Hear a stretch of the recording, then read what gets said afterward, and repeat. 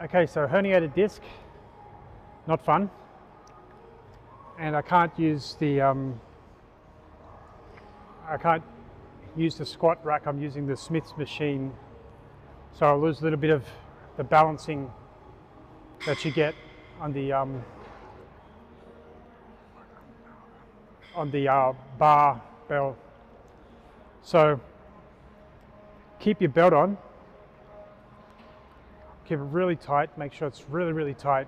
So you do have some limited movement, but just practice the squats like this is absolutely fine, because if it's on really tight and it's basically pushing where the herniated disc is,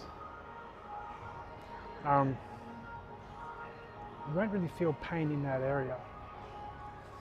You'll feel pain in lower hips maybe, but just like that. I can do 100, 200 and there won't be any pain.